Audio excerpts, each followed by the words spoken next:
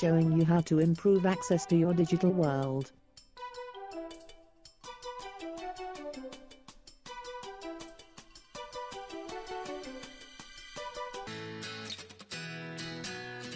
Overview. Student workers, tutors, test proctors, and other support staff in disability offices often need a brief training on the operations of various assistive technologies. They need to know how to start and stop the software, and often they are asked to assist students when the tech person is not around. We hope you can benefit from this presentation.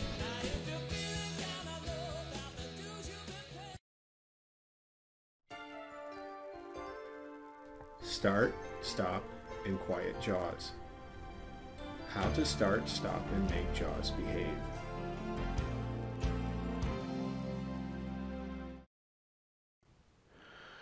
JAWS is a software that is actually job access with speech, and we are using version 16 or 15 on campus depending on what computer you're on.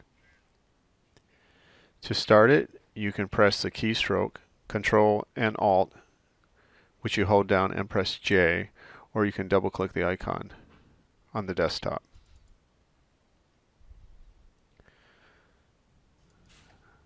JAWS Professional.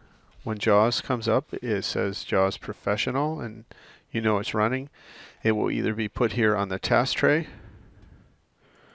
or it's going to be put over here overflow on the system tray, and it will show up as a little icon here. When you want to end your session with JAWS, you can simply right-click the icon. Menu. To move through items, press up or down Close arrow. window. Leaving menus. Quit JAWS dive. And click OK. The most important part of that is to know that when it's talking and you don't want to listen to it, you just tap the Control key.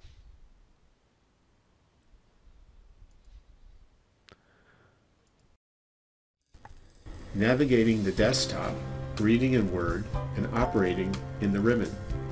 Students new to JAWS may need some support for navigating a Windows desktop environment, running Word, and reading a file. They may also forget how to operate a menu.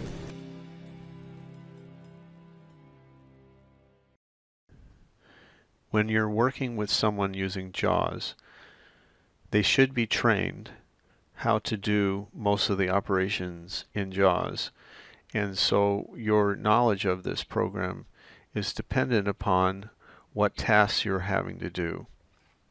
And in this case, I'm just going to teach you some of the simple aspects of using JAWS.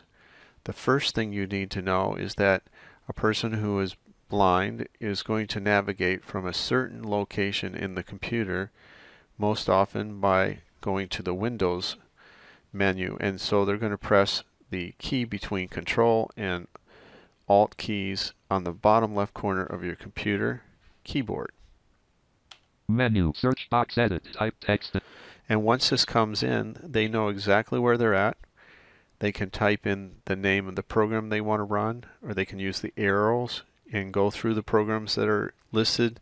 They can navigate down to all programs by using the arrows and then pressing right arrow to go to the submenus. But in this case, we're just going to press the Escape key. Escape. Leaving menus. Start button. And now we have our position right on the bottom left-hand Start button. So we're going to press Tab from there. Tab. Taskbar. Jerry Brown - Wikipedia. It's going to go to the taskbar, then it's going to go to the system tray. Tab. Notification chevron button to. And then it's going to go to the desktop. Tab. Show desktop button to activate. Press spacebar. Tab. Desktop. Folder view. List view. Sample book chapter. And so I'm at the book chapter I want to work on. I can use my arrow keys. My CSULA portal. Kurzweil 3000 pending audio. My CSU sample book chapter. And once I get to the selection I want, I just press Enter. Enter. It opens up the sample book sample. Chapter. And I'm having to press the Control key because JAWS is designed to read the screen to the person.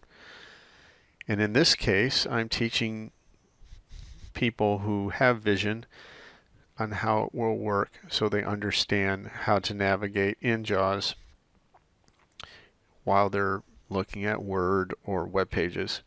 And so in this basic lesson, we're just going to talk about how to read a document and also how to use some of the menu items on the software that we're in currently.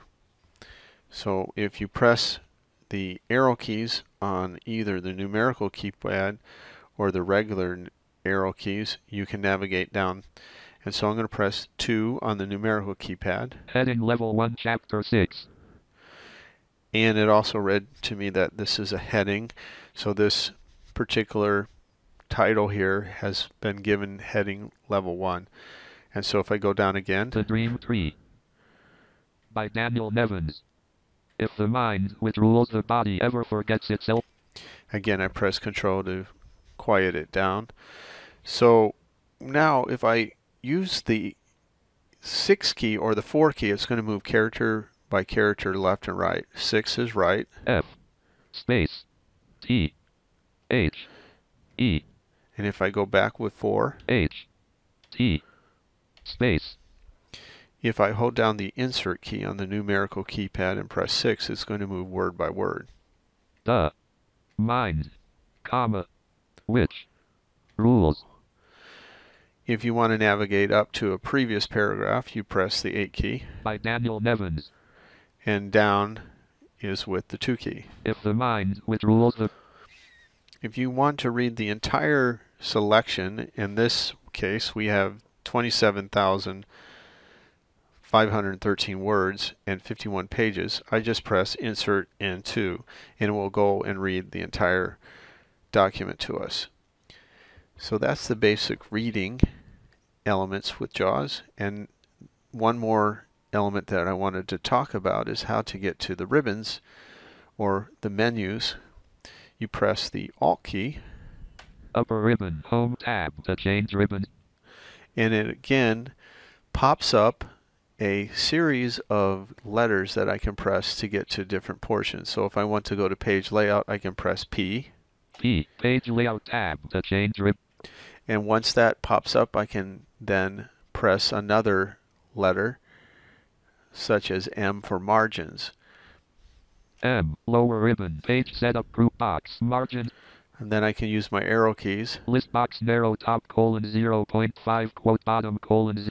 And it reads me the specifics of that margin setting. If I want to get out of that, I press Escape key. Escape menu, lower ribbon, page setup group box, margin sub-menu. What you might think that someone who is blind isn't going to be able to see those letters, and of course they can't. And so basically they memorize these keystrokes. And that is how they navigate through the ribbons and understand how to set parameters inside Word and do commands such as print and save and so forth.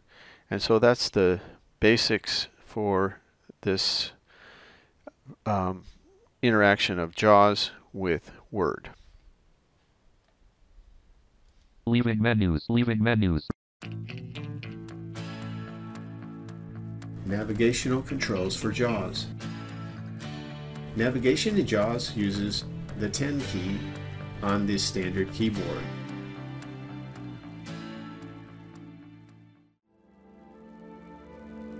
Navigation controls for JAWS. The JAWS key, when used with the arrow keys, can help you navigate the reading of a document. Using 8, 4 and 6, and 2, you can move through a document and read using the JAWS key.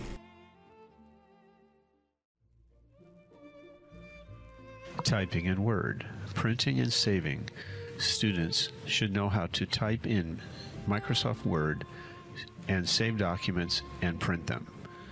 You may need to change the printer settings to another printer as well. We're working with JAWS and we're in Microsoft Word. First thing we're going to do is type Document some 1 text. Word, print view, edit. If you press Insert and T, it tells you the name of the document. Title is Document 1-Word, Print View.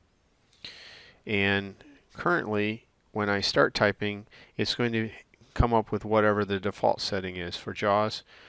You can press Insert and 2. Words. Both characters and words. None. Characters. And set it to 4 different settings. We're now at characters. T-A-E, space O-L-D, space A-N, space R-A-N, space O-U-T, space O, space E-E, space W-A-T, space A-E, space C-A-M-O-T-I-O-N, space A-S, period, space L-I-T-T-L-E, space D-D, space A-E, space A-N-O, double space A-T, space A-I-S, space D-O-G, space A-A-D, space J-U-S-E, space D-I-E-D, period. Now if I want to type more, but just listen to the words, I'll press Insert and 2. Words. Space. He. Was. Hard. Stricken, period. You can navigate back and listen to what you had. Like when you read a document, you can use the Insert 4, 6, 8, and 2 and move through the text and go through and make edits. You can spell check it and so forth. But what we're going to do next is save the file. So you can go off the ribbons, or you can just press Control S. Control S, backstage view, file, save as tab. And it's going to bring up this screen where the student can select whether they're going to save to the desktop or to a flash stick or to a certain folder. And so their navigation is with tab key or arrow keys. And so we're just going to press tab key. Tab, saving features, computer tab, pick a folder, group box, computer, recent folders, desktop buttons. So it's already on the desktop where we're going to save this file. Save as dialog. And it usually puts the first line of text in if you have not already created a title for the document, and you can just type right over that. The dog. The dog. Press enter. Dogs. It's very simple to print. You press Control P. Backstage view. And again, I can press the tab key. It's already set to print on a printer called Snagit 11. I need to change that setting. So I'm going to press tab. Tab, copies, edit, spin box. It goes to the spin box for how many copies. Then I press tab again. Tab, printer. And it's now set for me to press the down arrow to get into the listing. List box, Snagit 11. I can go up arrow until I get to the correct printer. ATLC printer. I press enter. Backstage view, print. And then I can press Shift and tab. Shift tab, copy, Shift tab, print button to act. Until I get to the print button, and then I can press enter. And Print it view, sends edit. It sends the document to the printer. So those are some of the simple commands using JAWS. Recording ... Ensuring network access. Student AT software like JAWS requires network access. Student support staff need to check that the network cable is properly connected at the wall and at the computer. We're in one of the testing rooms. Support staff have to bring people over here for different purposes, tutoring, study rooms, and also for exam taking. And so we're looking at the Ethernet port.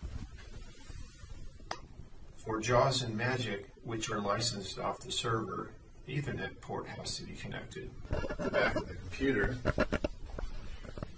you will see there's a light where the cable comes in. That's